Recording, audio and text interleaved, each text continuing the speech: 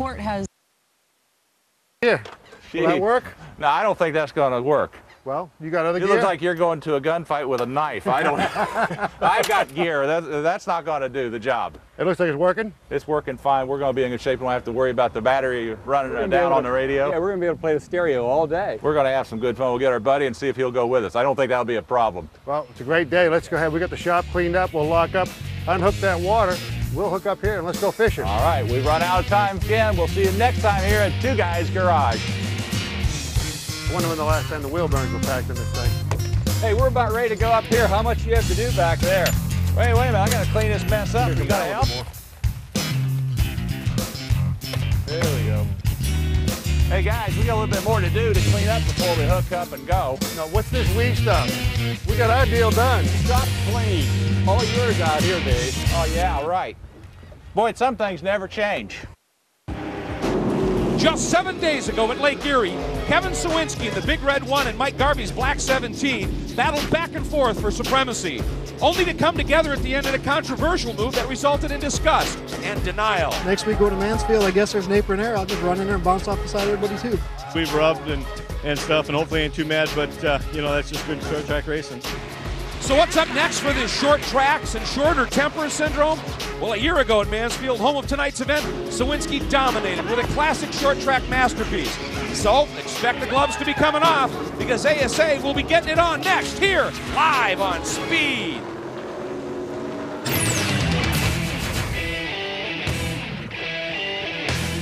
For the second consecutive year, the American Speed Association returns to the still new but state-of-the-art Mansfield Motorsports Speedway for the BF Goodrich Tires 250. This year it's the 5th round of the National Championship chase, but we have to go back after what happened at Erie even further to Montgomery, Alabama, May 6th of 2001. Sawinski number 1, Garvey number 21, teammates got together there. Garvey forced down onto the dirt. Sawinski goes around. This story continues to develop. With more on that, let's get down to the grid with Ken Stout.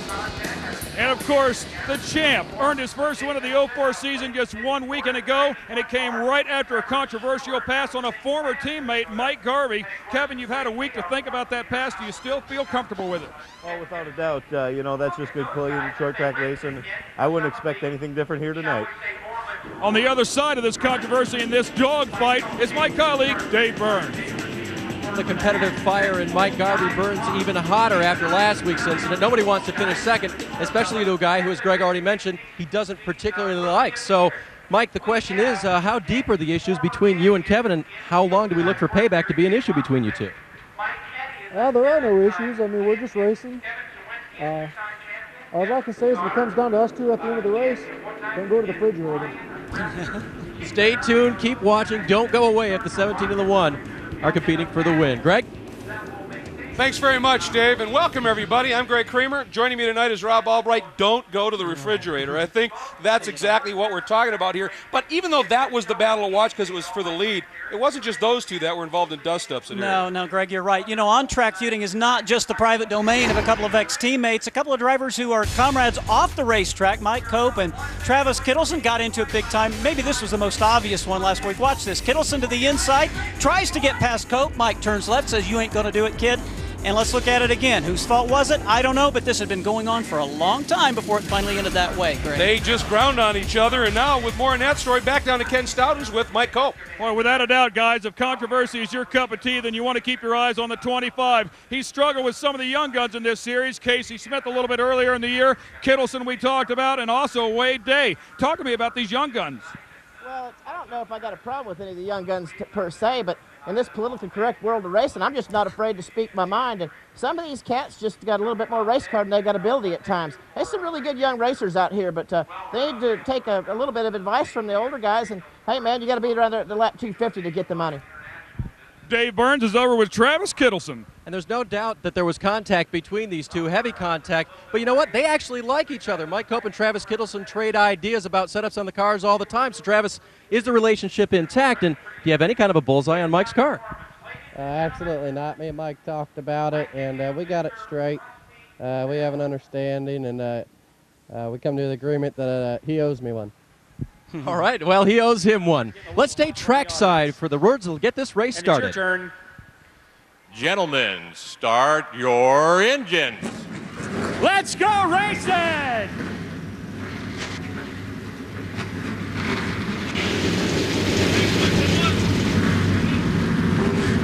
Well, the gentleman ushering those words, Rusty Bell, who happens, by the way, to be racing this weekend in a national over in Mid-Ohio, so he's busy.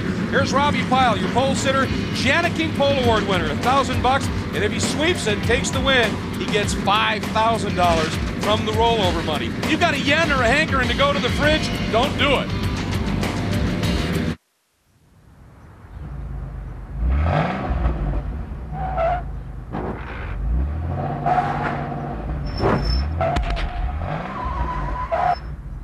You can't protect it, but now you can fix it. With Duplicolor's new Scratch Fix 2-in-1 Touch-Up Paint. The innovative ballpoint applicator keeps the factory match paint flowing evenly, while the tapered brush is perfect for larger chips. Get your color of Scratch Fix 2-in-1 at auto parts stores and leading retailers, because you're gonna need it.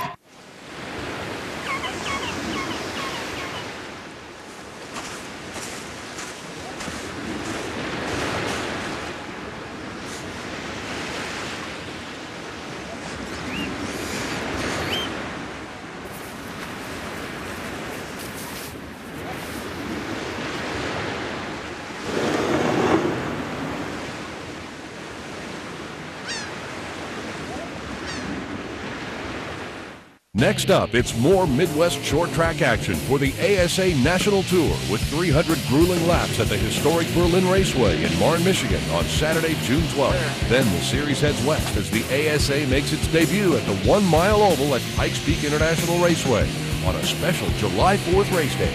Order your tickets for both races by calling 1-888-272-1020 or log on to asaracing.com for more information. ASA Racing, we build champions. There is one question on the minds of those who ride with the wind. How do I get to adventure?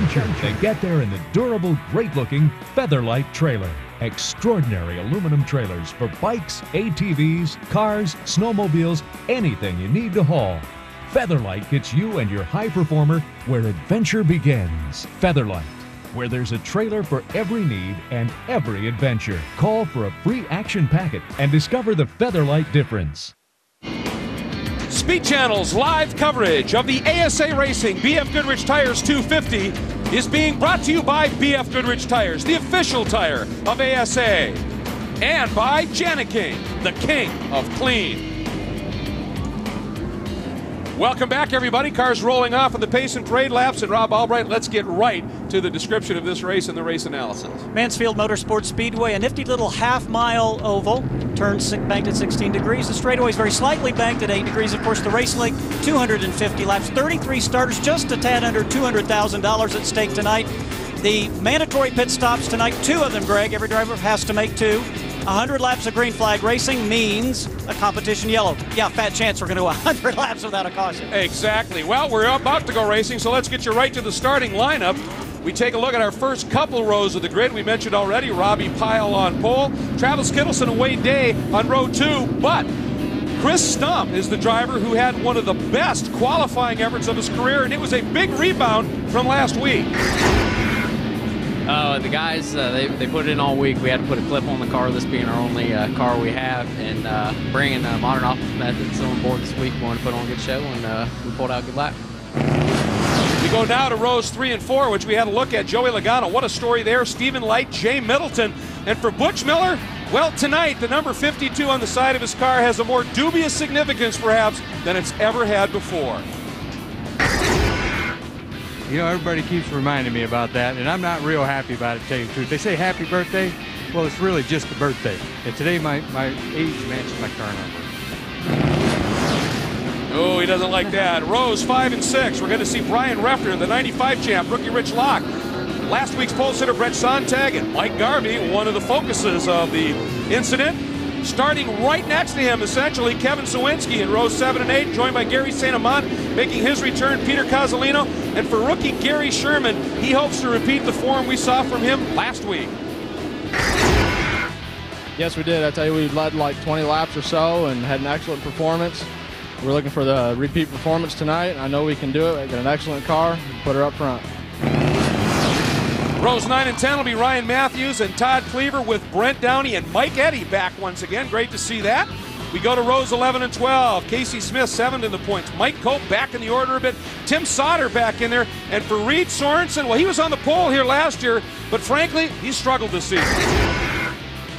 Yeah, we were the second car to go out in qualifying, and I think that hurt us pretty bad, but we got a good race car. We're going to use pit strategy to get us up to the front. We should be there by the end of the night. That's sort of been the way their season has gone so far. Rows 13 and 14.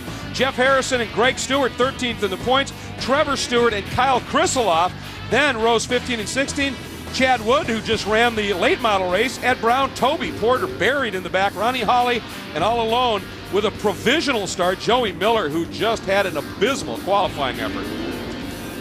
Now we're going to go on board and give you a look at where we're going to be watching, and it should be chock full of excitement. First of all, we'll be with Joey Miller, the number 15 Country Joe Home Chevy, back in 33rd. You know he's going to come up to the pack, and it should be aggressive and fun to watch. Starting in the 31st spot, number 11, Toby Porter, the Meyer Chevrolet. He should be somebody on the move early as well. And then qualified 25th. Number 82 is Jeff Harrison, the Royal Purple Chevrolet. He's back in the order now. He's a road racer, making one of his relatively few starts so far in the series. And I think he's going to be a lot of fun to watch as well. Let's go down to the pit lane now. Ken Stott, what's happening down there? Hey guys, I think we got to talk about the parity of the cars that we've had all season long. We've had some brutally tough races, but if you take a look at the winners, you'll see that there was 4 different winners. We've had 5 different pole setters now, and at the halfway mark, we've also had 4 different competitors there. It's truly been pretty impressive. Let's go to Dave. Well, Ken, Rob mentioned earlier the rule in ASA which requires each team to make 2 stops.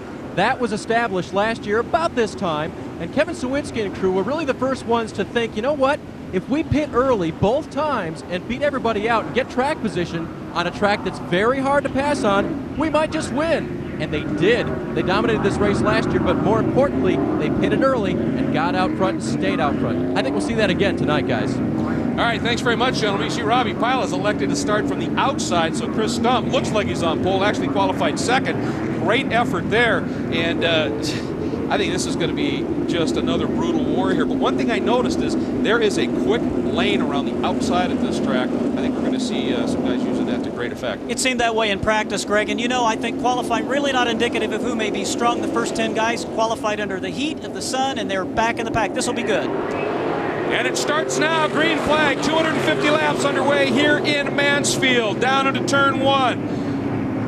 And very quickly, Stump driving away. Pyle's choice to start outside, not paying off too good. Number 30 there is Kittleson. Working the outside is point leader, number 96, Wade Day.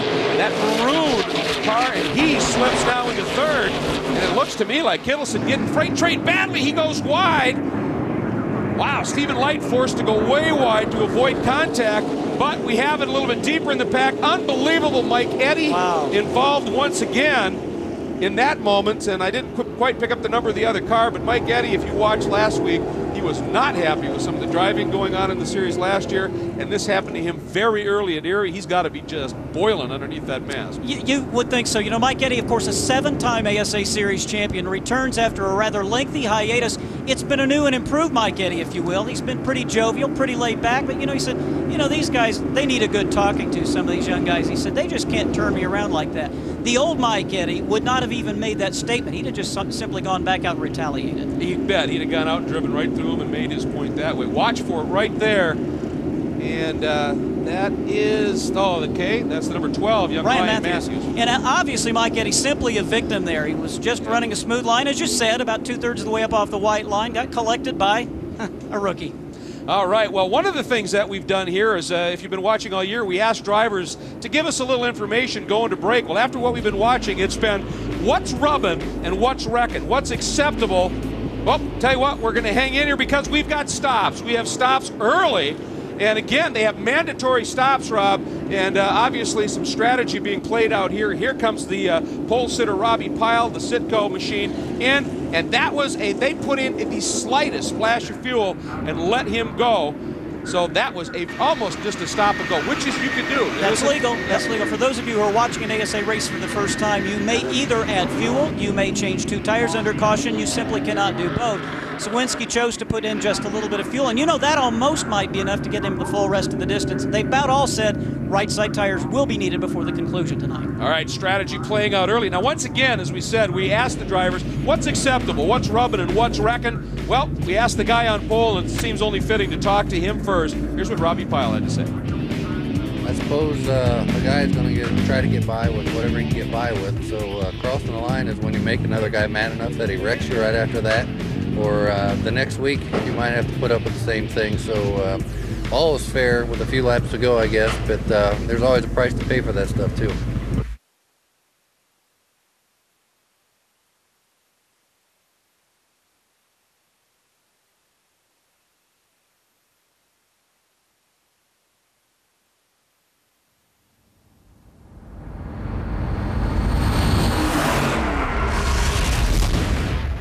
Wow. The OnStar-equipped 260 horsepower SRX V6 performance SUV. Cadillac. Breakthrough. Hey, Greg White here. On the next Two Wheel Tuesday, we head off to an elementary school to teach kids the competition of trials. And remote control motorcycles? That's Two Wheel Tuesday, 8 Eastern, 9 Pacific, only on Speed. At Progressive, we think shopping for car insurance should be easy. That's why at Progressive.com, we give you our direct rate for car insurance and the rates of our competitors. So it's easy to get the right policy at a great price. We can help you save money, even if it's not with us. For over 65 years, we've been changing the way people think about car insurance. See for yourself at Progressive.com or call 1-800-PROGRESSIVE. Think easier. Think Progressive. At Progressive, we think car insurance claims should be easy. That's why we assign you a dedicated claims representative to help you from start to finish, so you always know what's going on with your claim. We even guarantee repairs for as long as you own your car. For over 65 years, we've been changing the way people think about car insurance with great rates and personal helpful claim service. Visit Progressive.com or call 1-800-PROGRESSIVE. Think easier. Think Progressive.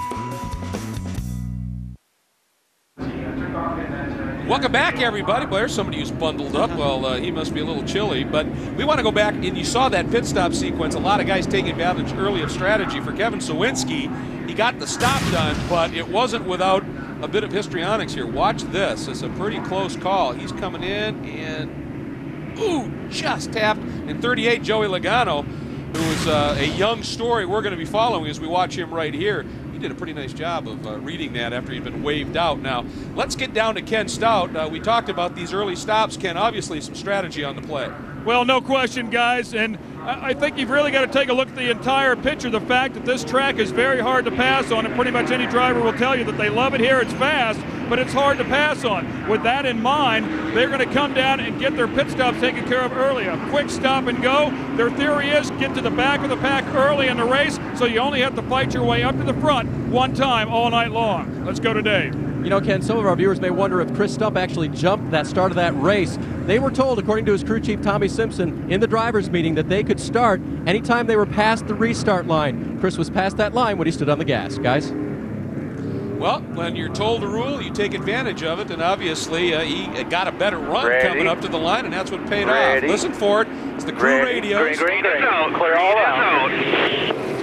And we are back and underway, working lap number 10. 9 complete. Early going. Chris Stump continues to lead. Wade Day, though, taking a run. Got a good run down low. And coming down in, we've got a yellow and, the number 37 involved. That's Ronnie Hawley. And there were a couple other cars that were sort of, I don't know that they were into it much more than just having to dynamite the brakes and slowing way down. But Winona, Minnesota's Ronnie Hawley, problems early. Yeah, Ronnie's first start of the season. He came a couple of times last year, missed shows, and it looks like he's got some problems very early in the going. Chris Stump, what a difference, Greg, a year makes. Yeah. Last season, with a different team, finished 30 in this race, struggled all year long, flew under the radar. He's got Glenn Allen as a team manager now, and it's made all the difference. It certainly has. Let's take a look at what unfolded here. And he got some help, didn't he? Yeah, that looks like Travis Kittleson, one of the guys that stopped, and damage to the left front of Mike Garvey's car. Wow, that was major for Garvey. Yeah, he climbed up over that other car, and that left front corner is very suspect. There you get a look at it. Right there, see serious the left damage. Corner of Mike Garvey's car. And you can see he's got some toe problems. They normally run a lot of positive camber on that side. You can see he's swerving it back and forth pretty heavily, just trying to check it out, but he's got to come in and get that checked. Looking again at Joey Logano, who qualified very, very well, has slipped back in the order just a little bit, obviously due to being one of the drivers in that pit stop sequence. And it looks like he's thinking about maybe coming in again. Garvey down on the apron making his way in, and that is a big concern. Keep in mind, Garvey, one of the front runners in the points, second in the points, won at Lanier and has been right up in the front in most of the other races. And this is huge. It certainly is for Mike Garvey. The question is, how bad is the damage? Is it cosmetic and superficial, or is it something that could affect his performance? Dave, can you help us with that? Well, as he was coming in, Mike Garvey radioed to his crew, I think everything's fine. The damage mostly cosmetic on the left front, but Mike working the steering wheel, feeling the car out, he believes that it's okay. So they're just going to try to repair some damage here. Probably put on 2 tires if they make another stop before they go back to green, guys. Yeah, laying down a lot of that race tape, but I noticed too that instead of the race tape, they're using bungee cords as well. Let's go to Ken. You know, guys, Toby Porter came in here. It looked like he wanted fuel. He could not get in. About the time he got to his pit stall, Reed Sorensen was pulling out. Reed Sorensen actually went to the inside of Toby Porter. They never had a chance to get fuel inside of the car. I guess technically it'll be called a stop and go. Well, yeah, he'll get a stop out of the way, but it certainly probably isn't what he wanted. Now, we've been chatting a little bit about Joey Logano. Well, he's an example of the youth movement that we're seeing in racing these days, taken to the extreme. And earlier, Dave Burns gave us that story. Forgive Joey Logano if he doesn't spend his summer vacation fishing or camping or playing baseball, because you see, this young teenager is a racer, and Joey, can we interrupt you for a second here? Yeah. He is in his first national tour race with the ASA tonight. Are you more nervous or more excited to start this race? I think I'm more excited. It seems we have a pretty good car. Last practice we picked up quite a bit, and hopefully we'll be pretty good. You got your start in what kind of racing, Joey? We started quarter midgets in Connecticut. Then we moved down to Georgia, and we did Bandoleros, Legends cars, Allison Legacy cars, late models, and now we're in ASA. He's got a lot of experience. Now, last week in a late model race, he ran up front. He drove aggressively, in fact, so aggressively, the officials kind of got mad at him. I think he's got a real future. There is no question. He is brutally quick, for certainly for his age. And keep in mind, folks, he qualified 5th here tonight. So his first ever national tour stop. Now, here's Reed Sorensen, and you heard the report about what happened down in the pits. Well, here it is. Watch what happens here. There's Sorensen, and there's what happened with Porter. Sorensen able to get out, Porter got over there. They did get some fuel in, but if they'd wanted to do tires, that wasn't going to happen. But, oh, boy, that's close. Greg, these aren't particularly short pit boxes. They're good-sized pit boxes, but this just shows you the potential downside of this early race pitting strategy, trying to get things out of the way. You really put yourself at risk on pit road. Well, and obviously the driver gets waved out by one of the crew members, and they just didn't realize. Communication issue. Exactly. That Toby was going to be making that line down into the pit lane. And for Chris Stump, he's getting shown by, so far, leading a lot of laps. And there's Garvey again. A lot of that racer's tape and that bungee cord just across to keep that hood pin down. And I guess the question here would be, on this track, it's a half mile, a little bit longer than the 3/8 mile that we ran last week. How much will that affect the aero? I mean, it's a quick track. Aerodynamics are not particularly significant. However, if one of those pieces comes off or the hood comes up, boy, that could really be a problem for Garvey.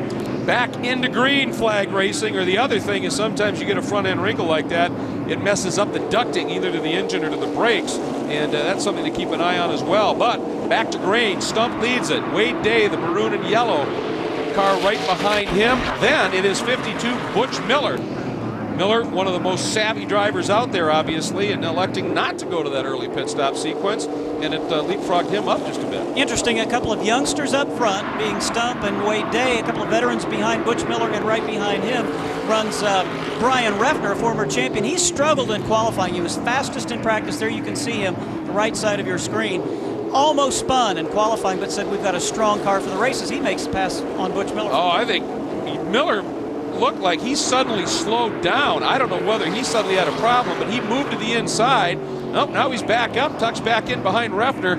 And folks, it makes me very happy to say this. When we go back and take a look at what's happening in 5th spot, you are going to see Gary St. Amant in the top 5. and it is great to be able to say that name in ASA National Tour Racing once again, and up near the front. But this battle is starting to heat up. Wade Day starting to go after the number 8 of Stump. And, you know, we were watching the late model race a little bit earlier today, and coming out of turn 2, a lot of guys doing what Stump was there, diamonding in and then getting way high off the exit, and you'd think, oh, big opening there, but there's some bite up there that's allowing them to just sort of rim shot and get a great drive out of the turns. Wade Day has really impressed me. In fact, most of the veterans have not been at all critical of his driving style. They've said that he's raced smooth, he's raced smart, races like a veteran, and he's showing a lot of patience, even though it would appear, Greg, he's got a quicker car than the race leader.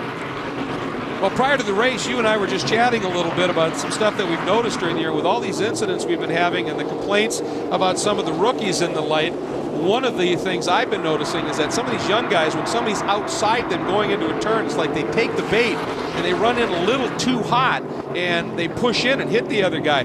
Wade Day has not been a driver who has shown that foible, and Ken Stout, he is also showing some great patience right now.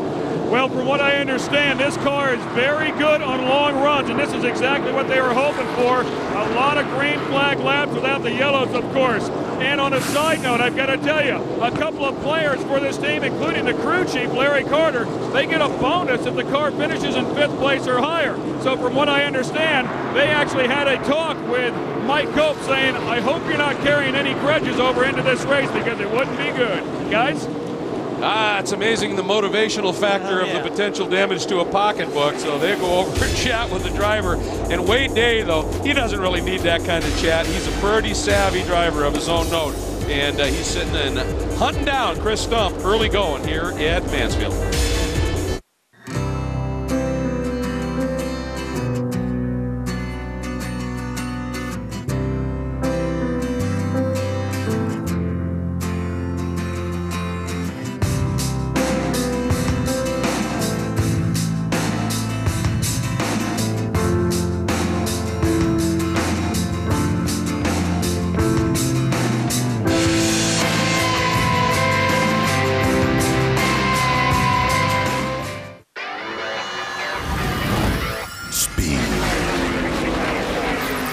Action. Excitement. Hooters Pro Cup Racing. Fill your need.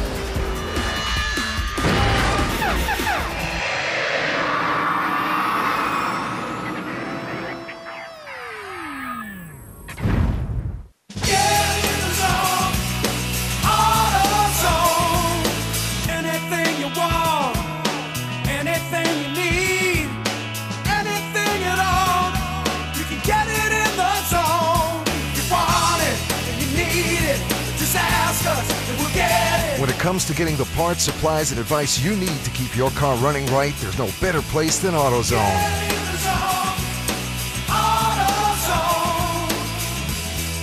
ASARacing.com is your source for all the news and notes from the American Speed Association. Look up schedules, driver bios, statistics, history, and track information, along with research on the rest of the ASA Racing family. Check out and buy ASA fan gear only at ASARacing.com. To order tickets by phone, call 1-888-272-1020. That's 1-888-272-1020. ASA Racing, we build champions. Welcome back, everybody, to Mansfield Motorsports Speedway. BF Goodrich Tires 250. We are under caution, and this is one of the drivers involved, the number 57, of Gary Sherman, who again led a few laps at Erie, was really looking to be able to repeat that form, and had a problem early. He was involved with the number 44 of Peter Casalino, and so that's why both of them really got away out of it pretty clean. Now, here's a good look, as I said, at Gary St. Amant, currently running up in the top 5. And we've been wondering this year, Wither St. Amant, what's he been up to? Well, Ken Stout talked to him a little bit earlier about his season. 1 year ago here at Mansfield, Gary St. Amant's car did not look anywhere near this good at the end of the evening. He was in a violent wreck with Stephen Light, and there's no question he was not a happy camper as his night ended early. So where has Gary St. Amant been all season long? We haven't seen him, but he's back now. And Gary, of all places, why Mansfield? Well, you know, it's kind of a home turf for Gary St. Amant. You know, being Columbus, I'm an hour away from home, and also we brought Jegs.com on for this weekend here, and it's kind of like a home racetrack for them too. How do you feel your chances of being not running here all year? Well, you know, we had a pretty good car in practice on old tires, and we put some new tires on right there at the end and actually slowed the car down. So we're a little worried here, but hopefully we can find something and get us up to the front there by the end of the night. One thing's for sure, this field is littered with former champions. This is one of them. Don't ever count him out. That is a fact. Meanwhile, we have got some serious pit stop action, and one of the drivers coming in is 52, Butch Miller and Wade Day. And let's go down to Ken, who's in Butch's pit. Butch Miller coming in for the first time tonight. He'll take on fuel. Also, Brett Sontag will take on fuel. That is Brett's second stop of the night, so he is good for the rest of the run, guys. And you see Wade Day also made a stop from second place, and there's 17 Garvey, who obviously came in. So for a number of these drivers, the 2 mandatory stops, Rob, are done. Now, whether they can make it on tires that are going to survive, obviously they can get to the end on the tires, but are they good? And fuel, I guess it all depends on what we have for cautions. Most of the drivers who indicated that there were 2 mandatory stops, they said at least one of those 2 stops would be for right side tires, almost to a man. They were in accord on that. So I think even those that have made a second stop, Greg, I think we'll see them back on pit road for right sides. All right, still need to have that stop perhaps here. Here is the number 52 of Butch Miller, who completed his stop and is back out. And by the way, that puts Chris Stump back in the lead. And I don't know that he did stop. So obviously the sequencing has gone through, and Stump finds himself back up front. What a great run for him. And as you talked about, Glenn Allen Jr., and I mean, there's the Modern Office Methods connection that they came along. But Glenn Allen always ran pretty well here, and he's a good guy to have in your ear. I told a lot of folks that Chris Stump would be somebody to watch this season. About everywhere he went, he was a track champion, he set track records, and I knew, given the right group of people around him, he was capable of running up in front, and he's proving that here tonight. So the current order, by the way, is Stump, then Refner. St. Amant now has moved to third. Sauter is up into fourth on the heels of his 4th place finish last weekend, and Mike Eddy, that early spin and contact and all, now trying to play the strategy a little bit, and there he is, right, just coming into your screen, that green liveried white machine, finds himself now up in the top 5. Pace car is in, so Stump going to bring him around. We'll be completing our 38th lap of 250 as he comes around, and he looks like he's very good coming off of cold tires, so watch for him to have a good run here. He's got a pretty savvy driver in Refner behind him, and as we come around for the green, enjoy the sounds of speed.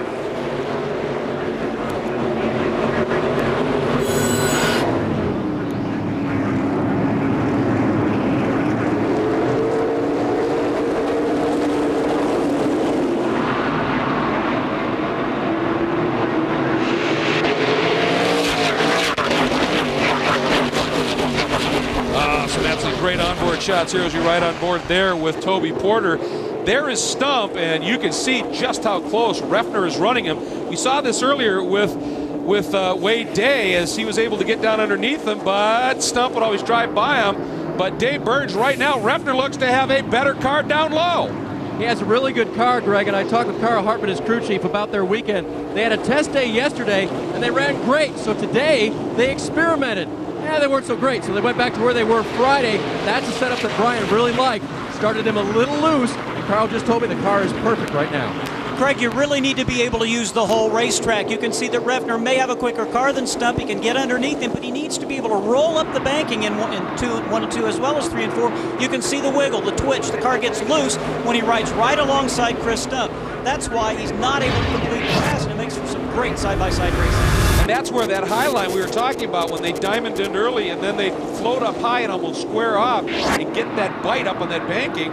When you're on the outside in this situation, that may be actually the better line to run. But boy, Refner is being persistent and is continuing to force the issue, and that may have done it. Stump floated out a little high indeed. Refner comes by, and here comes Sauter. Boy, he just drove down deep into that turn. Noses ahead of Stump, and look at Mike Eddy. Great to see him back and racing, taking a look at Stump as well. I think Tim Sauter, Greg, is back to stay. Of course, he was the 1999 champion, has struggled in his return to ASA. I talked to him before the race, and he said, it's just a lot of little things that have changed. I'm beginning to get them one at a time. I think we're going to be a threat from here on out, and he's proving again this evening. There's Stump on the outside, the McDonald's number 8, that's Eddy.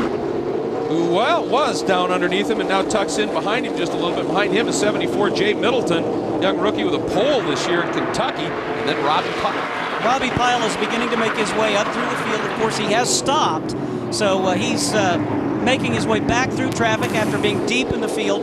Robbie, who has struggled, as we alluded to at the outset of this broadcast, struggled early in this season. A lot of people thought he was going to be the guy to beat for the title. Good racing back in the pack. There is Pyle, and look at Eddie once again working underneath Stump. That time you get a little too wide down there, and not only Stump able to go through, but Middleton. Let's get down to Ken with a little information on Mike Eddy. What's up? You know, he's a man of very few words. You don't get a whole lot out of him, but I did get a chance to talk to him, and he said, I'm hungry. That's pretty much the deal. My head's back in this game, and I want to win it bad. He said, a lot of people say you can't pass here at this track. He said, they're wrong. You just got to set your car up to run both sides, guys. Well, he was absent for 2 years, came back last weekend, he got beat up just a little bit. I bet he's hungry. This is a guy who lived and lives for racing. There's our leader, Brian Reffner, continuing to lead, about to complete the 50th lap. He's a veteran with a lot of experience. We had to ask him that question. What's rubbing and what's wrecking?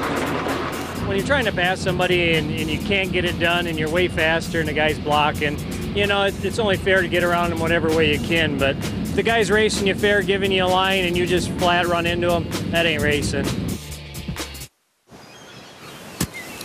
For dry, red eyes, clear eyes is awesome.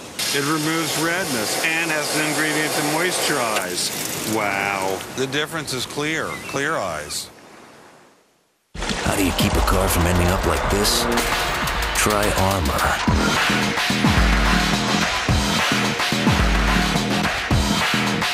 Armor All Protectant. It does more than clean and shine. It protects. I Want to Date a Race Car Driver premieres Wednesday night, 8 Eastern, only on Speed. This is an absolute flat-out 24-hour sprint. We could be witnessing an historic day. The Michelin 24 Hours of Le Mans, next Saturday exclusively on Speed. Monday on Speed, NBS 24/7. It's too bad as many laps as I turned to make that mistake, hit the wall, and just screwed up. I'm kind of changing a little bit of being a little more relaxed. NBS 24/7, Monday night, 8 Eastern, only on Speed. At Bell, we've spent 50 years creating the most advanced helmets, and now we're bringing new cycling innovations to you. Through sophisticated research methods, we found that flat tires can create feelings of frustration. 185. 190. We're in the red zone. He's going to kill himself. This can decrease bicycling pleasure. So we created the Flat Blocker tube with self-sealing slime inside to instantly seal punctures. But we didn't stop there. Next, we ventured where no cycling company has dared to go before. Research showed that conventional seats can cause intense bruising and inflammation. He's in so much pain. Fascinating. So we developed the Geltec seat with 3 layers of comfort. To find out how to get Bell Geltec seats and Flat Blocker tubes, call now. No more flats, no more soreness from the innovators at Bell. And welcome back, everybody, to Mansfield, Ohio. We continue to run the BF Goodrich Tires 250. This is the battle for 7th. Number 38 is young Joey Logano. Right behind him is the veteran. Oh, and here is a battle up front. That's Sauter going for the lead. The Lester Buildings Ford. He's down, he's inside, and he is by Reffner. So Tim Sauter, by my recollection, leading the first laps that he has so far this season. And look at sitting there in third, coming after him. I was about to say, you look at the top 10 right now in the monitor. Sauter, Reffner, Eddie, St. Amand is 6, Sawinski is 8. Youth movement? Maybe not. Yeah, you talk about all the teenagers. There's 9 championships represented right there. And, of course, the guy running third owns 7 of them. But certainly Tim Sauter and Brian Reffner, the years that they've run in the ASA Series, have found themselves at the top of the heap. But what a battle, 3 cars right together on that racetrack. Boy, this is what it is all about. Sauter, then the blue Menards entry of number 80 Reffner, and then Eddie. And Ken, right now, Tim Sauter is looking better than we've seen him all year. You know, it's kind of ironic, guys. I spoke with Tim. I said, can you pass on this track? He said, no. He said, you really can't. You've got to be 0.3 of a second faster than anybody else will pass here. Nobody really has that type of advantage. But ironically enough, look who's sitting out in front. Guys? with a great pass. And I mean, it was just a matter. And he's been, well, here comes Refner now. But one thing I've noticed about Sauter is that he seems to be able to drive down into the corner on the inside very effectively. And that's what he used to make the pass. And now Refner trying to pick up on that. Problem is the minute he moves inside, Eddie comes up right along the side of him and is trying to freight train him just a little bit. And Refner now tucks back in behind Sauter. And that's pretty much what you were talking about a little bit. You get trapped down low, you can't free up and run that whole track. And Brian Refner has a very difficult decision to make. It's still early in the race, of course. Brian would like to wrestle the lead back, but he knows if he goes to the bottom, Mike Eddy will just as quickly bolt to the outside and try to tuck in behind Sauter. So Refner's the guy in the precarious position. He's just sort of riding right now. The other thing is it's very early in this race, and if you're going to use up your tires an awful lot, trying to just get to the front may not be worth it. Now, Jay Middleton right now running in the 4th spot, and boy, I tell you what, Ken Stout, does he have a great seat watching some of the vets. Boy, and that car has been so strong, as you know, guys. He's qualified real well with it. He's very excited about this race. He said the car's been great all weekend long. The funny thing, though, that I thought was, he said, when I go into this race, you can't be afraid to take the gloves off. So he was ready to do battle way early on, guys. You're right. I mean, that car was awfully quick at Kentucky on the super speedway and ran pretty good here in qualifying as well, right up at the front. Now, Rob, we're starting to see them working some traffic. That's the 22 of Brent Downey they're coming up on, and now it's outside or nothing right now. Brent really expected to have a good night. Last weekend at Erie, he finished in the top 10. First time he'd even made a race this season. That team has really struggled, and it appears that struggle continues tonight. There's a guy maybe under some pressure, Toby Porter. He has not had the season that everybody anticipated. They moved this team to his home shop in South Carolina. Things just, Greg, have not yet improved for them. No, it really hasn't clicked. The guy behind him is another rookie, and that's Rich Locke, who's having a pretty good run. And then behind him is the 06 of Kyle Krisaloff, who's part of the Hendrick Driving Development Program. Is on board that car as we go right now on board with Toby Porter. You can see right now a lot of clear track, which means that they're not going that quickly right now, and that's the problem. And oh, here we go, Bell. Did you see the wiggle by Refner? But he tried to still hang on to it and get by, and does. But that was what you were talking about. He was working that inside line, and boy, that front end washed out. He looked like he had to lift a little bit. The back end came around, and he just flat-footed and stayed with it. That move was an instant replay of his second qualifying lap. If you saw it, he gathered it in. I asked him post-qualifying, when's the last time you ran on dirt? He said, just about an hour ago. So he's done it again in the race. He knows he can do it now if he has to. He quickly gets a couple of lengths over Sauter, floats up wide. Here comes Mike Eddy, trying to run that low line down low. Couldn't quite get it done, but Eddy is hunting right now. There he goes. He squares up hard. Boy, was that an aggressive move, and it planted him inside. Now the question is, can he drive it down deep? He doesn't. Oh boy, you can see Sauter floats up just that little bit right there, and that was enough. Now sometimes when that, I use the term float up, but I think sometimes those guys are watching the nose of that other car, and if it starts to push a little bit, they're actually moving up, and we've got a yellow. Brett Sontag going around, and looks like if it was just him, he got away with it pretty clean, just does a burnout and drives away. But yellow flies anyway. And Refner continues to lead now at the 75 lap mark with Eddy in second. Third is Sauter, Middleton fourth, Robbie Pyle is fifth. There is Butch Miller's pit, and there it is, the birthday for Butch Miller. We'll be right back.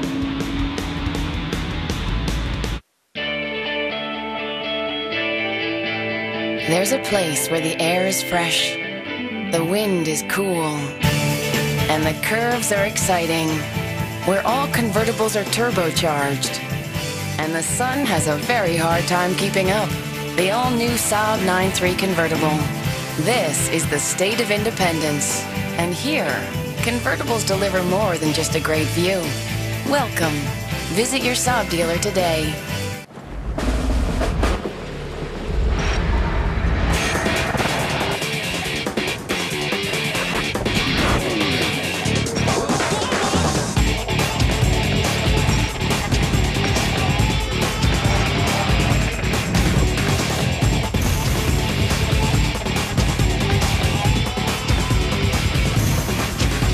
Over 200 ways to become an army of one. Log on to GoArmy.com. There's a power so awesome, so irresistible, you'll do anything to get your hands on it. Introducing Gillette M3 Power. Turn on the first micro power shaving system from Gillette and turn on the amazing new Power Glide blades. Micropulses raise the hair so you shave closer in one power stroke. Feel the power of the world's best shave. New M3 Power, a Mach 3 innovation from Gillette. The best a man can get. Next up, it's more Midwest short track action for the ASA National Tour with 300 grueling laps at the historic Berlin Raceway in Marne, Michigan on Saturday, June 12th. Then the series heads west as the ASA makes its debut at the 1 Mile Oval at Pikes Peak International Raceway on a special July 4th race day. Order your tickets for both races by calling 1-888-272-1020 or log on to asaracing.com for more information. ASA Racing, we build champions. Just 2 editions of Wind Tunnel next week. On Tuesday night, Eddie Gossage, president of the sometimes controversial Texas Motor Speedway. And on Thursday, Dennis Anderson, who drives Gravedigger. We start at 10 o'clock Eastern Time only on Speed. Welcome back, everybody. We continue now to be under caution here at Mansfield Motorsports Speedway. And there's the driver who was involved, and here's what happened. You can see it's Brett Sontag going around, but he gets a little help on the right front corner of Mike Garvey's machine. We had talked earlier about Garvey being collected as a caution came out earlier. Damage to the left front. Right front looks fine, and the car has been fast, Greg. Has been very quick. Now, keep in mind that during that sequence, Brian Reffner made a stop. Let's check in with Ken Stout. Chad Orr, crew chief, tell me what went wrong. Do you have a chance to talk to your driver? Yeah, it was one of those racing deals. We got a run on a guy and got under him, and Garv got down underneath us, and it's just one of those things. You get into the corner, not enough real estate for all the cars. Terry's Automotive Group's Ford's running real well. Hopefully we can get back up there. We was coming that time, so. Guys? Yeah, he didn't lose. He certainly didn't lose much ground. It was a quick spin and continued. Dropped a few spots, but definitely, we've seen this year. You had the pole last weekend at Erie. When this car is dialed, it is very quick. By the way, Reffner did stop, and he has one of his stops now out of the way. He's one of the veterans who's been laying low in the weeds and waiting this time. At a lot of short tracks, Greg, there is a quick line. Here, as you mentioned earlier, there are a couple of ways to get around Mansfield Motorsports Speedway, and they work equally well. But if you happen to be in the second position and you're utilizing one line, the guy in front of you is utilizing another line, it can bring you together at a confluence that might not otherwise happen. As you talked about, some of the drivers diamonding the corners, others just arcing the corners, and that's what can happen sometimes. I like that confluence, and I think that's that's a very good description of two different lines converging at a point that often promotes some conflict. Tell you what, you can stay up to date with what's going on here, and Dave Burns found out checking in on the...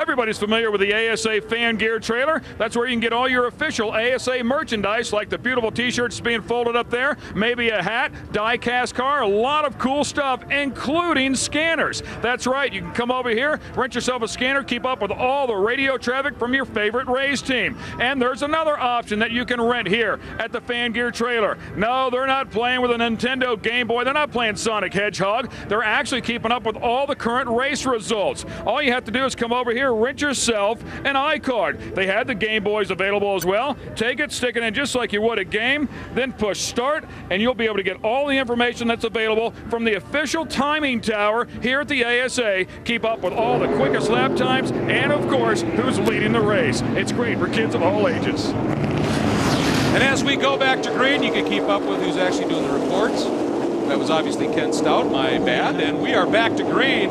And with all of the activities down there, James Middleton into the lead. Robbie Pyle now has moved up into second. And we have another yellow flag. 3 and 4, you're all clear. All clear. And we'll try and find out why. It looks like number 44, Peter Casalino. And points leader Greg Wade Day was involved in that incident on the racetrack. That is not good. I mean, for Wade, obviously leading in the points right now. So that is a huge issue, driving the Harshberger Chevy.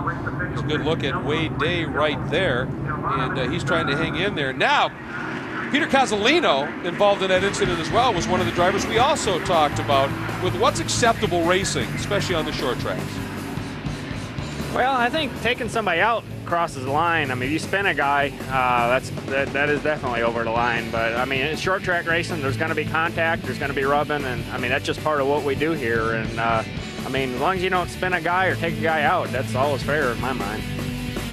Hi, I'm Tony Little, here at Hooters moments before opening up to show you how the Hooters girls lighten up. Cut down on the carbs with fresh unbreaded wings, steamed seafood, grilled fish, and great salads. You can win a trip to Miami to be a judge in the Hooters International Swimsuit Pageant with me. And you can win a Gazelle at every Hooters. So come on, get on down to Hooters, lighten up like the Hooters girls do. Is that a wrap, Tony? Yeah, let's get the Gazelle out of here. All new Speed Monday. When they dropped the green flag, it was a good time to start wrecking. Inside Nextel Cup. How do you like my legs? Then I saw them with the attitude that, hey, we can win. NBS 24/7. It's all new Monday, 7 Eastern, 8 Pacific, only on Speed. Speed Tuesday. A little tuning magic, and they'll take a car from stock to rock. All new tuner transformation.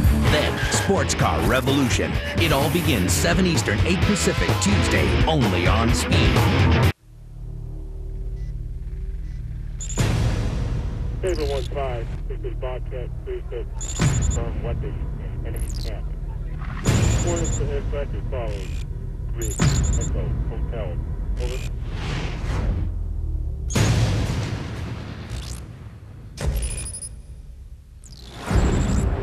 Overwatch.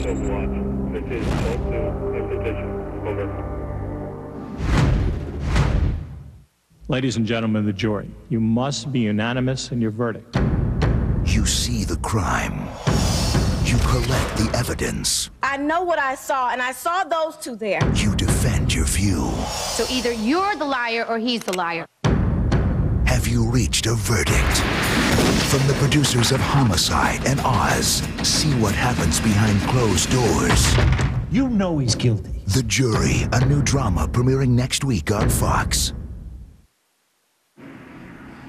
Welcome back, everybody. We continue to run under caution here, and if you're wondering what's unfolding in Dover, you miss it tomorrow, well, how about Monday night, 7 p.m. Eastern Time, inside Nextel Cup.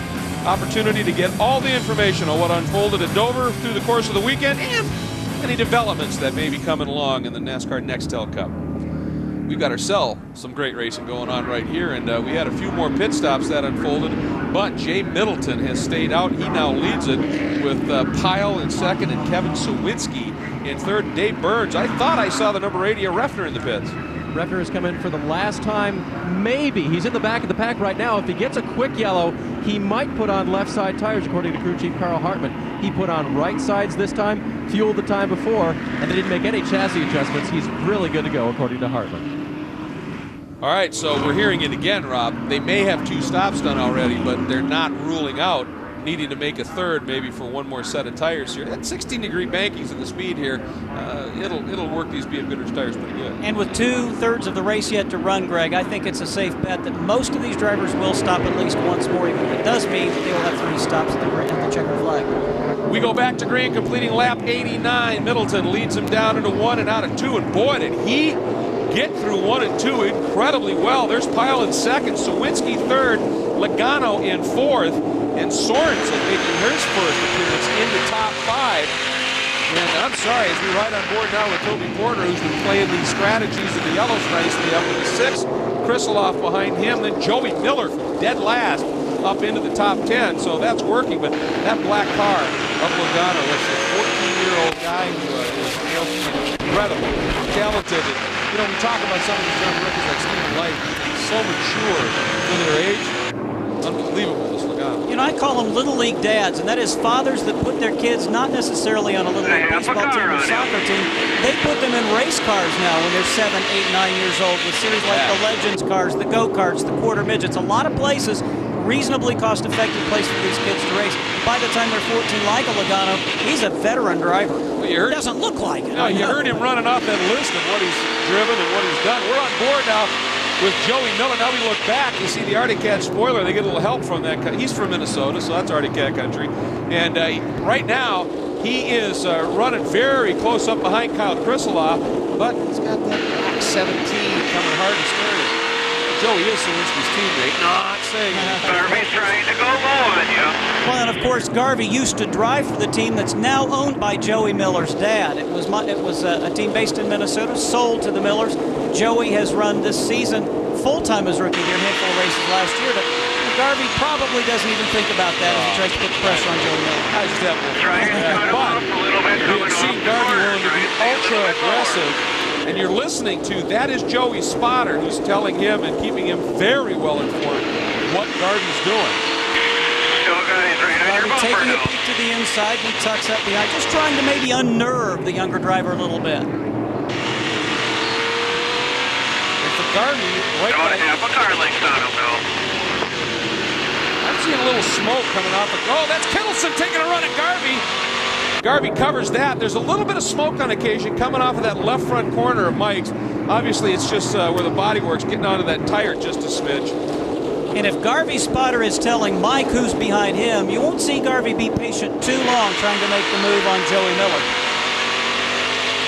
Not at all. It was interesting in the early part of the show when we were talking about Mike Cope. About a half a car length behind you. About Mike Cope and Kittleson, and Ken said, well, these guys are actually friends.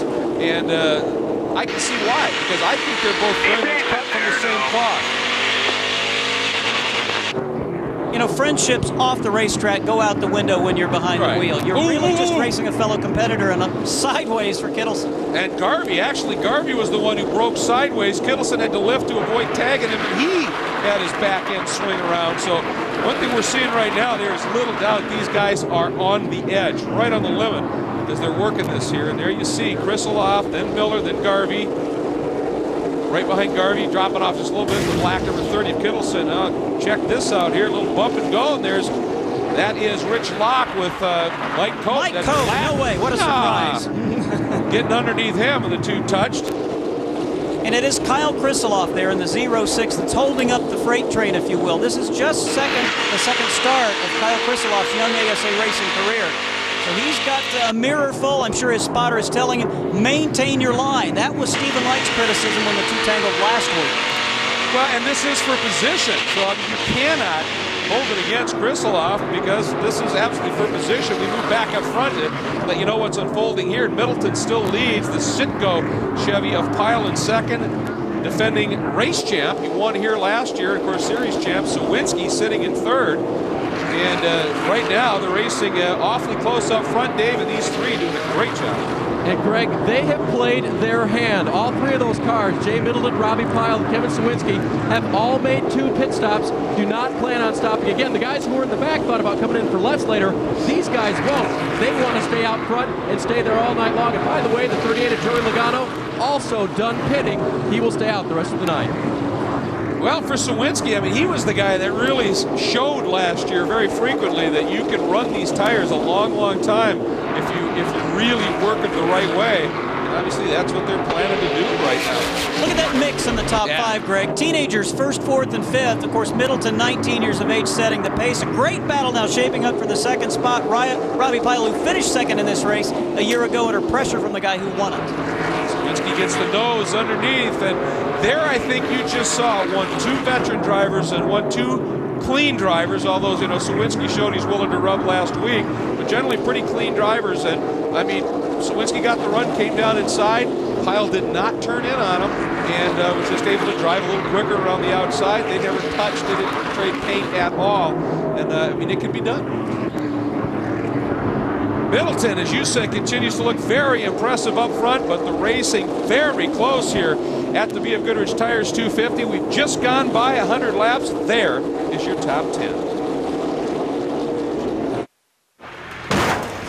We're here in this auto graveyard to demonstrate New Finish, the once-a-year car polish. Simply wipe it on, wipe it off. No rubbing, no buffing. New Finish restored a deep, hard shine even to this weather-beaten car. We polished this car with New Finish and ran it through 52 car washes. Even after heavy-duty detergents and powerful scrubbing, the water still beads. New Finish. Top-rated New Finish available at Pep Boys, Family Dollar, True Value, Walgreens, AutoZone, Kmart, and other leading stores. Speed Channel is gonna give you a shot to be the dude for a day. We're giving away a Speed Honda jacket every week and the chance for one lucky dude to win a trip to Laguna Seca. Hang out behind the scenes and rock the corkscrew on their very own Honda CBR 1000 RR with race replica graphics. Tune into Two Wheel Tuesday for the weekly code word. Then enter to win at speedtv.com. Two Wheel Tuesday's the Dude for a Day contest, only on Speed Channel. There are 3 things you can count on in life: death, taxes, and cable rate increases. Thousands of Americans each day have realized that rising cable rates and poor service are not their only choice. People are switching to DirecTV. Switching from cable has never been easier, especially now that you can get a 4-room system for free. With the DirecTV Total Choice Plus with local channels programming package, you get over 130 channels of your favorite programming with true digital quality picture and sound. And best of all, you get your favorite local channels too. DirecTV also offers premium programming from HBO, Stars, Showtime, Cinemax, plus Sports Pack. Plus up to 55 pay-per-view choices a day. Plus you get your choice of the best sports programming available, including NFL Sunday Ticket, exclusively from DirecTV. Your choice has never been easier. Call now to order your DirecTV system for up to 4 rooms for free. That's a $299 value. And your standard professional installation is always included. Welcome back to Mansfield. Things are getting curiouser and curiouser here. We have the leaders working traffic, and for a while, number 12, who is a driver who had a little problem earlier, Ryan Matthews, and 82, Jeff Harrison, were side by side racing each other off the pace, and Middleton came up on them. We're on board now with Harrison, and once he and the number 12 and Matthews sort of cleared each other, things got easy. But for Jay Middleton, he had to have his heart in his throat as he was working through those two. But give Jay credit. Yeah. He showed patience, he showed restraint. And for those of you who are uninitiated in the nuances of ASA racing, the great equalizer here is the engine, what's underneath the hood. Every one of these cars has a machine that is tuned and built by Lingenfelder Performance Engineering to within a plus or minus 5 horsepower. They're fuel injected V8 engines, and the differences really show up in the setups of the race cars, the handling of the race cars, and the guy sitting behind the wheel. That's it. It really lets the drivers show their stuff. We just saw a great move by Reed Sorensen getting down underneath young Joey Logano and moving by him, Porter right with him. And that was what, as we heard from Sorensen, that he alluded to. On the grid, he had that second driver out in the heat of the day and said, man, our car's much better than what you saw in qualifying. And I guess so. And Ken Stout, he has proven that point right now. Gene Roberts, you guys are having a nice run here. You've got both pit stops out of the way. Can you go to the end without stopping again?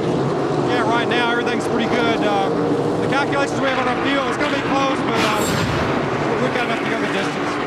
They're thinking they can make it to the end. If that's the truth, guys, everybody else could be in a lot of trouble. And Reed could have his first win ever with the ASA, guys. Absolutely. I mean, not only look at how quickly he cleared Logano, but look at the amount of ground he has quickly now made up on that battle up front. Certainly Middleton, Pyle, and Sawinski are racing each other hard, and that sometimes will slow you down just a little bit because you're not always running the fastest line, and Sorensen can just let sail. But still, look at him come after him, and look at Sawinski dropping low. Once again, trying to get that run on Pyle. Coming up on traffic, and that time Sawinski went, oh, we got a lap car there. Not a good move, and got out of it immediately. And just decided, nope, I'm going to wait here and just stay informed. And by the way, coming up to it, this will be the halfway of the race. And Jay Middleton can hang on to it, is going to get the BF Goodrich tire. There it is, the cross flags, and he wins the BF Goodrich Tires Halfway Leader Award.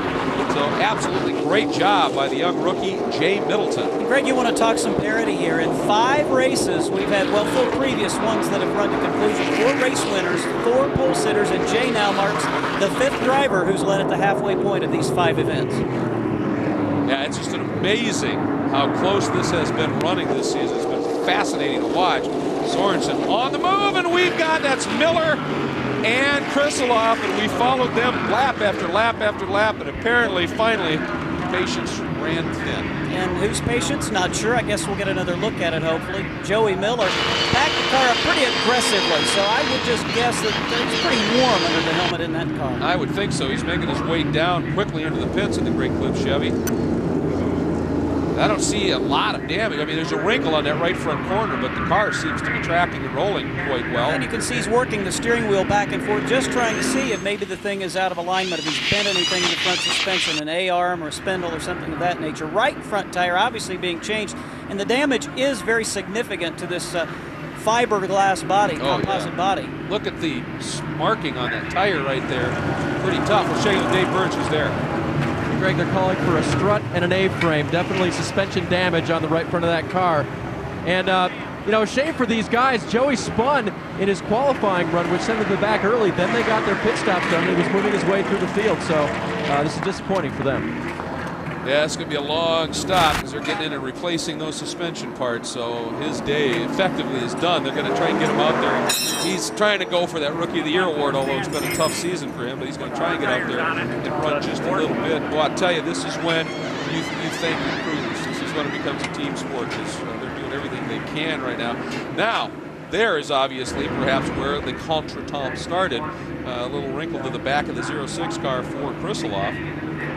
And let's go back and see if we can ascertain what happened here. You'll be watching it with us for the first time. Down into turn 1, Kyle Krisiloff very loose, simply spins. And Joey Miller, in his defense, absolutely no place to go. We'd seen them bump and grind a little earlier, but this has nothing to do with that. Where could Joey possibly go? Right. He absolutely could go anywhere. And I said the patience ran thin, and that wasn't the case at all. Obviously, Kyle just got loose. Joey, I think, is still pretty hot, but simply because, you know, he got taken out and it wasn't anything that he did, obviously. Joey has never been questioned for his talent. What he has been questioned for is maybe the ability to stay focused and get a car to the end of a race. I think he felt this season that he was doing a better job of that. This absolutely was nothing that Joey Miller could have prevented, Greg. No, I mean, actually, he did what he wanted to do. If it was tough to pass and the pass clean, he forced Krisiloff into a mistake. Unfortunately, it was so close when it happened that it caught him out at this problem. So there you go right now, 130 laps to 250 in the books here as we take a look at the current top 5. And now here's the rest down to the top 10 under the caution here. And we're going to have a fun look for you going to break, and it's going to be the onboard for Miller from the incident that we just saw. Take a look at this. We'll be back in a minute.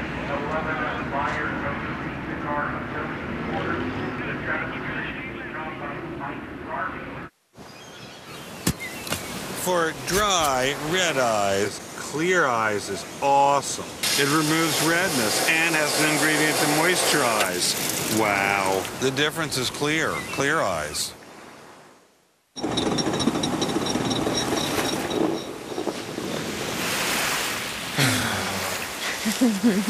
Yeah.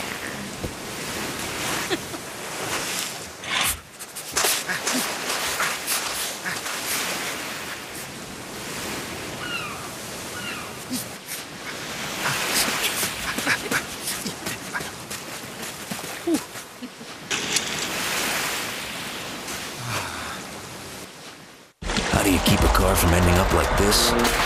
Try Armor.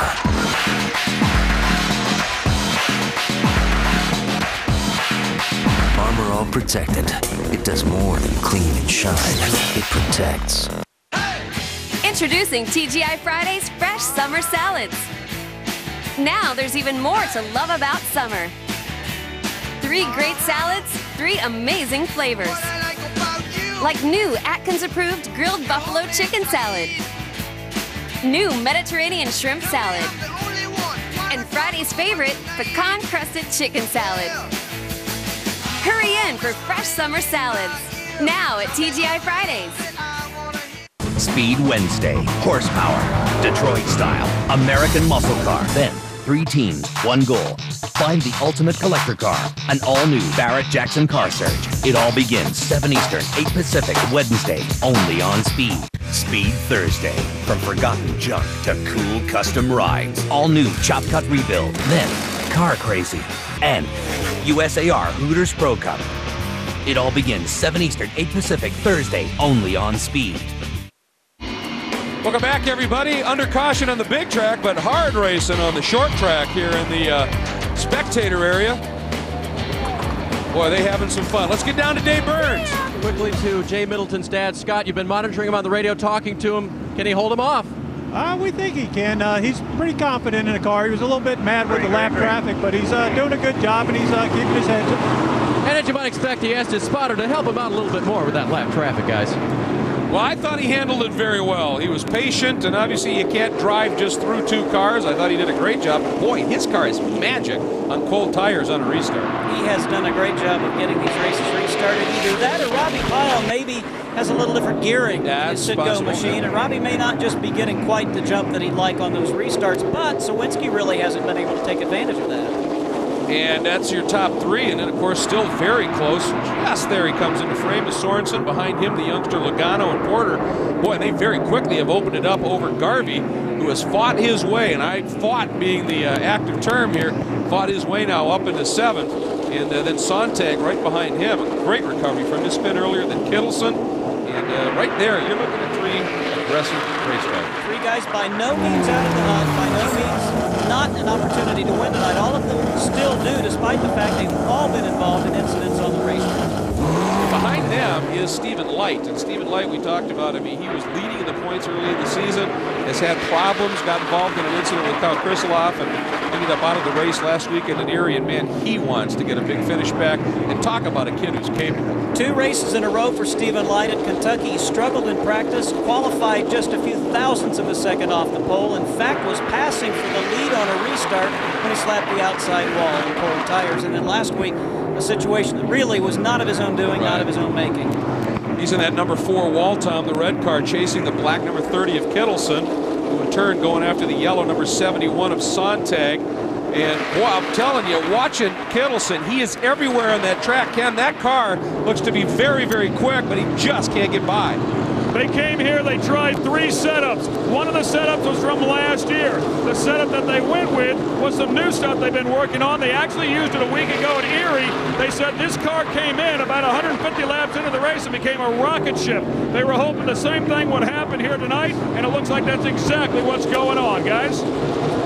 Yeah, he is low, he's high, he's trying everything he can to get by Sontag. The problem is that he gets up on Sontag, and then that run goes away, and he's got to back out of it just a little bit. And look at this racing up front right now. Porter all over the back of Logano in that battle for 5th. Toby Porter now mercilessly hunting down Joey Logano. We go on board. Toby Porter had a point to prove tonight. I talked to him before the race. He was infuriated by his qualifying lap. He was first on the racetrack. The track was slippery. He said, we have something to prove tonight, and we're going to do it. And he's in the process of doing just that, Greg. But we have a caution has come out, and it is Todd Cleaver, and that's St. Amant. And St. Amant looks like he's got damage to the left rear corner of the car. Cleaver drives away, and that had to be a nasty little deja vu moment for St. Amant because it was on this very front straight last year where he had arguably the biggest wreck of his life. Probably a strange place for 2 to come together, but my guess is when we get a chance to look at it, it actually began back in turn number 4. Gary St. Amant climbing into this Lowers Motorsports car. They struggled in practice yesterday, but certainly St. Amant, a veteran here in the American Speed Association with a couple of championships, felt that given enough time they could be competitive, and they got better as the day progressed today. Thought he might have a shot at a strong run tonight. There's one of the safety crew members, and ASA taking the lead in that department as well. But this is what happened. That's 7, St. Amant, boom. His teammate, unsighted,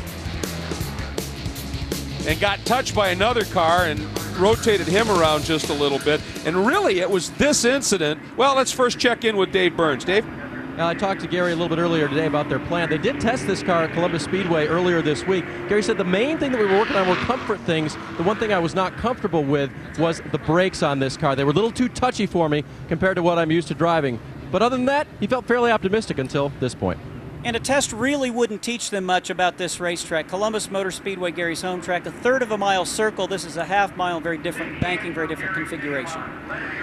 And obviously Gary didn't get a whole lot of laps last year either to be able to work on that. Let's get back down to the pits, this time Ken Stout. Hey guys, wanted to show you some tires that came off of the 52 car for Butch Miller about 80 laps into this race. You can see the numbers here. They measure wear. We've talked about that before, and you can see the wear holes. But what I want to show you is how smooth it is across here. That wear pattern is perfect, and this is off of the front of the car. So that tells us that those guys could go a long ways and quite possibly till the end of the race before they will need new tires. Of course, it also tells them that the setup of the car is beautiful, and of course, you also need a good driver to to keep those tires in good shape. But with all those things lined up, you could go to the end and still have some tires left. Well, I'll tell you, I don't think anybody's better at that than Butch Miller. We've seen him utilize that strategy to perfection. Sawinski, another guy who's awfully good at it. And you're right, obviously, the setup on the car is key, but then you need a pilot who is able to keep those tires pristine, and obviously Miller doing an incredible job. Here we take a look at our defending series champ and the defending race champ here, Kevin Sawinski. You can take a look, his first 4 races thus far this season, and that very, very aggressive win. And there's Gary St. Amant walking away right now after that incident, and obviously he's okay, but as I said, a little deja vu. Now here's what happened. Cleaver gets underneath St. Amant coming off the corner. Looked like he had a strong run. Gary had a car to his outside as well, Greg. He had no place to go. And yeah, I can understand Gary being a little concerned and a little upset and asking Mr. Cleaver what he was thinking. But you're absolutely right in that I think Todd, obviously Gary had a driver to his right, maybe I think fainted a little bit to the inside, and Cleaver didn't expect that. So that's one of the situations here that Gary's smiling, laughing. I think he's just happy to be back, and we're going to be talking to him in a minute. You can see there the safety crew on track. But first, let's check in with Dave Burns, who I think is the guy who's found Gary St. Amant. Yeah, we talked about not talking until after 250 laps, and that didn't quite happen. What happened out there? You know, I thought everybody, you know, they listened pretty good in the driver's meeting there, and I thought we ran quite a few green flag laps, and you know, come up on a lap car there, and he just really didn't know where to go, and I think he's kind of lost out there. But you know, I kind of hate it for Dan Lors and all the Lors bunch and Jakes.com. But hey, you know, this is Mansfield. You know, we wrecked a couple of cars pretty bad last year. Yeah, you need to come back to a different track and rejoin this series, don't you think? I think that might be a good thing to do, but it's a great facility. I love racing here, and one of these times we'll get him here at Mansfield. All right, Gary, always a smile on his face no matter what happens, guys. Absolutely, and there he is, and there's one of the wreckers. Now, this is a very special unit, and it's been now brought in as part of the ASA safety team. And a little bit earlier today, Dave Burns spent some time going over the safety team in this truck.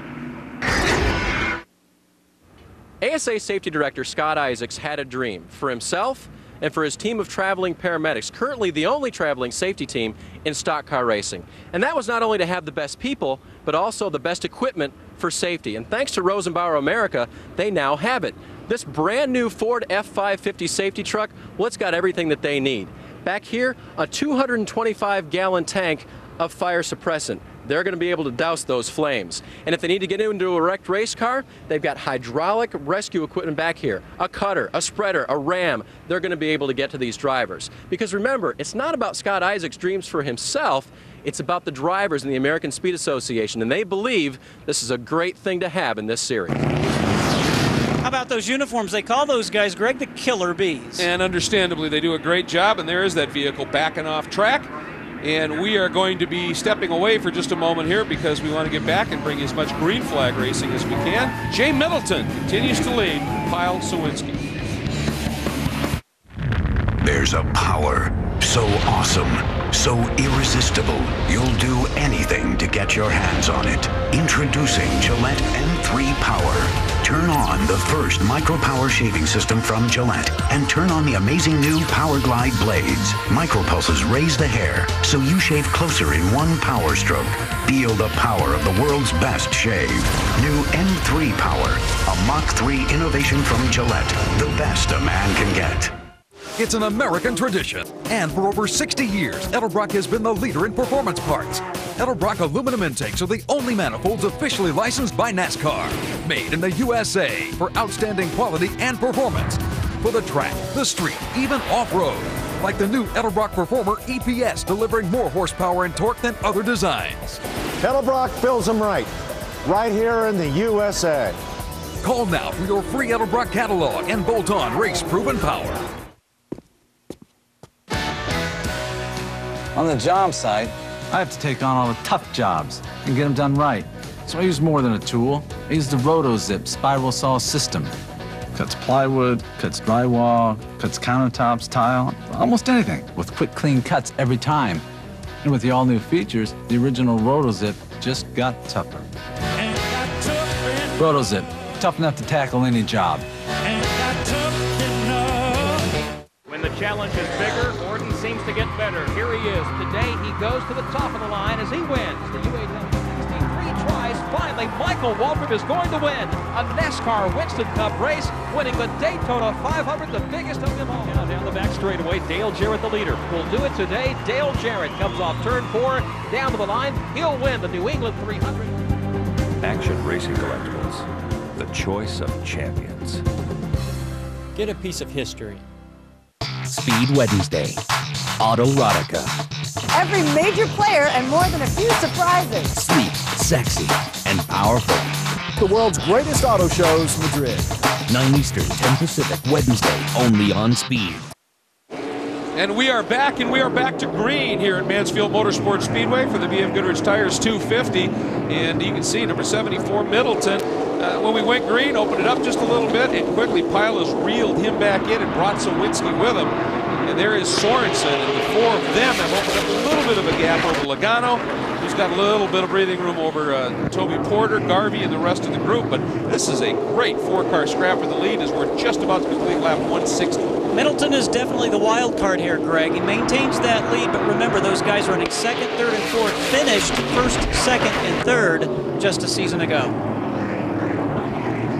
Sorensen actually was on the pole here last year, right. So he knows his way around here very quickly. Let's check in with Dave Burns. Well, Greg, what about his restarts tonight? Have you liked Middleton's restarts? Very much. They've been very strong. What's up? I checked with his dad. I said, has he always been good at those? He said, yeah, ever since he was in Legends cars, he's had a great restart ability. So I guess if he was a drag racer, he'd have a low reaction time, huh? Apparently, it certainly pays off for him very, very strongly, but then you can see that, I don't know whether it's, that and the setup on the car, but a couple laps into it, suddenly Pyle and Sawinski and Sorensen able to reel him back in, and the way it looks at this stage, it almost looks like at this point, those three a little bit quicker maybe than Middleton. Those four cars obviously very equal.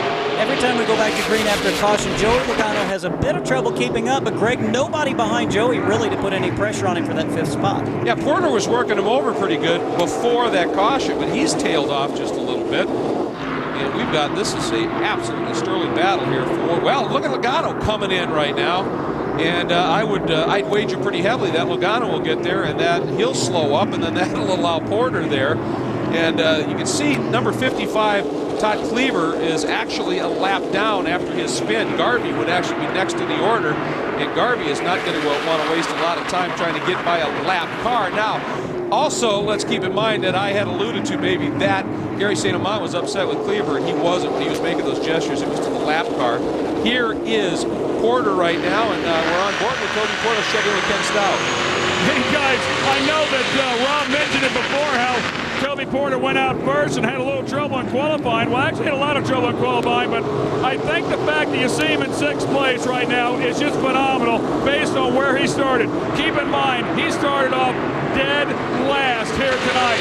That is an awesome job. If he can hang on here, he can have a great finish, which is exactly what he needs to keep the sponsorship on the side of that car, guys. He certainly does need a great finish. Listen to this. Thus far this season for Toby Porter, a young man expected to win races this year, 25th at Lakeland, 21st at Lanier, finished 10th at Kentucky, but was never really in the hunt. And then, of course, at Erie last weekend after qualifying 6th, a 24th place finish. So, Greg, he needs a strong run tonight badly. And he's so much better than that. I mean, you watch him, and this guy can race. There's no question about it. He's just had some abysmal luck this year. It has caught him out badly. Here's what we're talking about now. I think Middleton really starting to hold up, and we've got a real pack forming at this stage. And you can see Garvey has gone by. There is the number 4, Stephen Light, and there's 55, Cleaver. And he's doing the smart thing now. He's got all these guys battling for position on the lead lap. And yeah, he'd like to stay up front, but man, you just don't want to mess up these guys battling. He's just floating out wide, and if they can get by underneath, he's letting them do it. But we have a caution.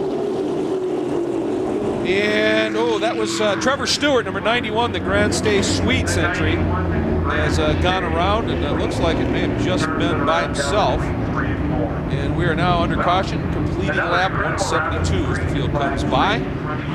Stewart just waiting for the field to clear to get turned around and get back and going again. So I would suspect this will probably be a fairly quick yellow flag, and there he goes. Trevor Stewart learned this team from the pit box last year. He was the crew chief, another driver behind the wheel, and said, I think I'll take a shot as the driver this season as a rookie driver.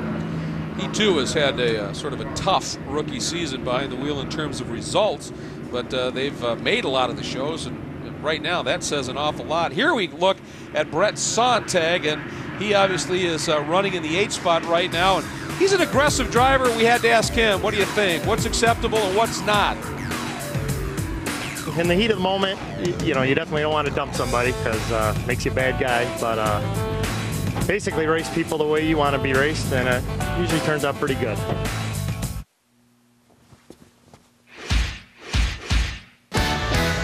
On the job site, time is money. To save time, I need more than a tool, I need a system. The RotoZip spiral saw system. It cuts steel pipe, cuts laminate, cement board, does all sorts of tough jobs. With new features, the original just got tougher and faster. RotoZip, tough enough to tackle any job.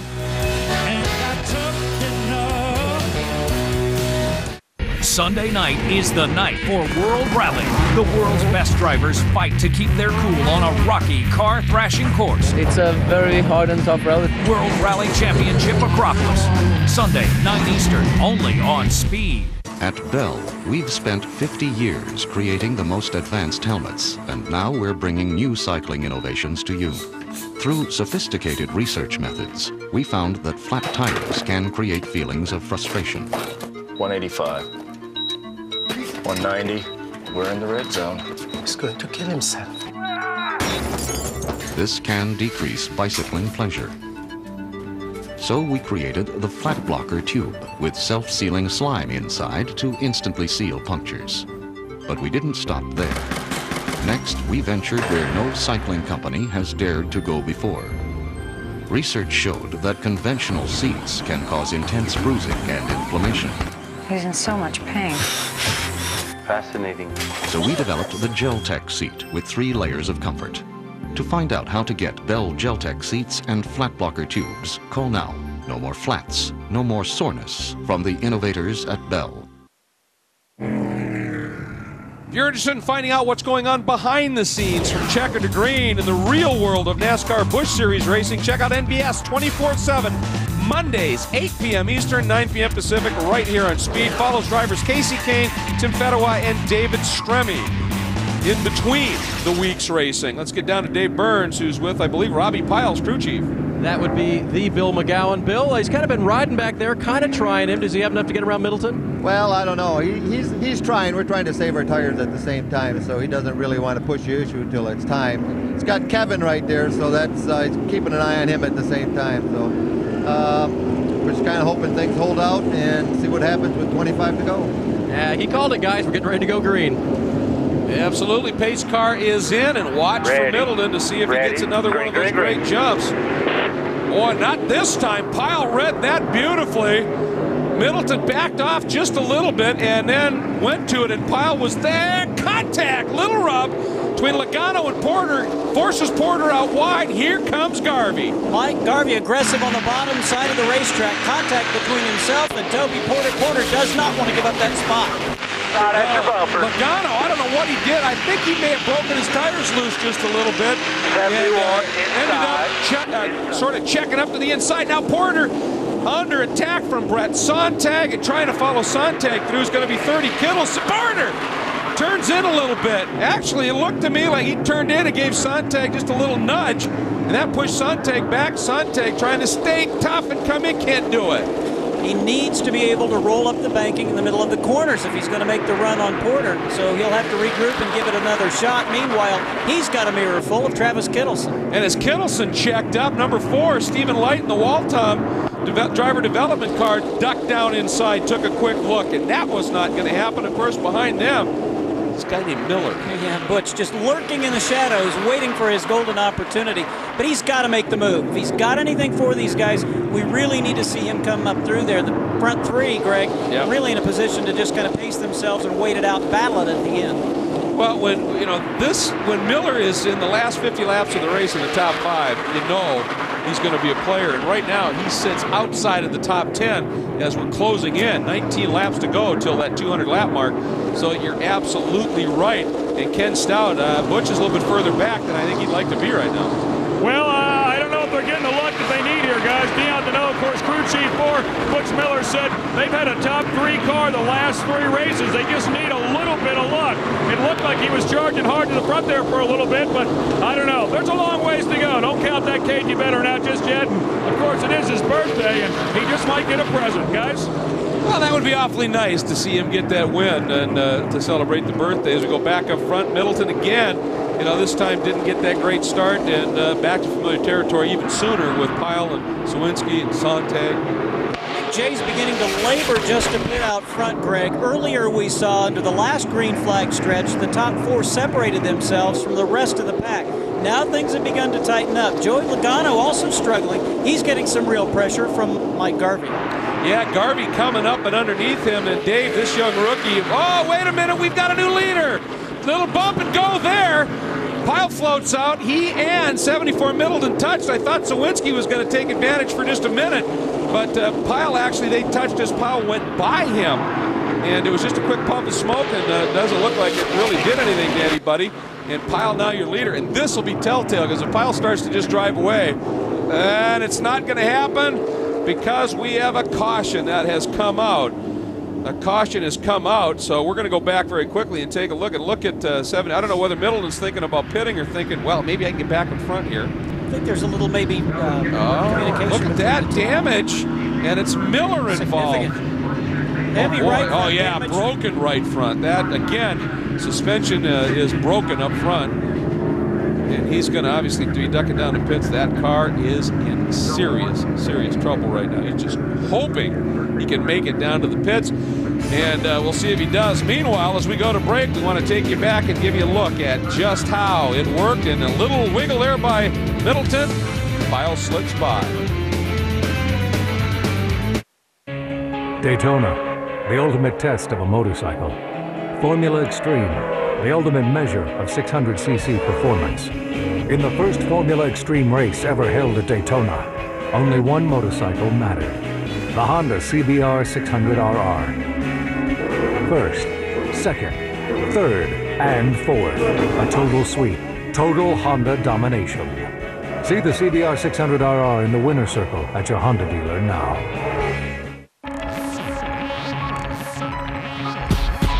Flip it this summer. Rent as many games as you want. Flip it. For as long as you want. Play a game, then flip it for a new one. Flip it with the new Blockbuster Flip card. Rent it, play it, flip it. $49 is all you pay for 3 months of unlimited gaming. Game all summer for less than the price of the hottest new games. So get to Blockbuster now and flip it. Rent the hottest games today, like Van Helsing. Play it, then flip it for Siphon Filter, the Omega strain, at Blockbuster now. ASARacing.com is your source for all the news and notes from the American Speed Association. Look up schedules, driver bios, statistics, history, and track information, along with research on the rest of the ASA Racing family. Check out and buy ASA fan gear only at ASARacing.com. To order tickets by phone, call 1-888-272-1020. That's 1-888-272-1020. ASA Racing, we build champions.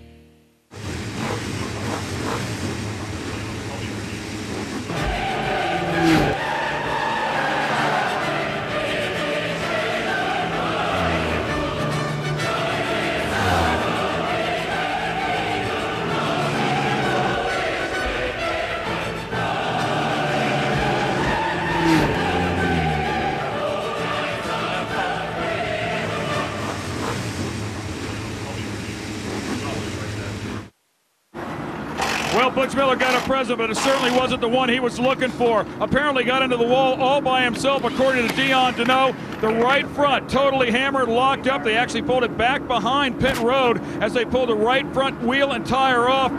Obviously, some of the suspension inside damaged. They're looking at it now to see if they can at least get a wheel back on this thing and earn some more valuable points for the rest of the season, guys.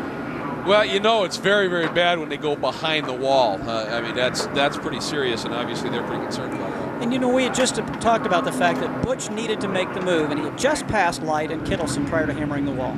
Yeah, he looked to be on the move, but looks to have been for naught and problems. So we're going to step away again very quickly and be back for some more green flag action here in Mansfield, Ohio. Do you have the right truck? The best-selling half-ton regular and extended cab is now available as a crew cab. It's got more standard horsepower, more torque, and more towing capacity than Ford or Dodge half-ton crews. Introducing the new Silverado half-ton crew. It's the right truck from Chevy. Introducing TGI Fridays Fresh Summer Salads. Now there's even more to love about summer. 3 great salads, 3 amazing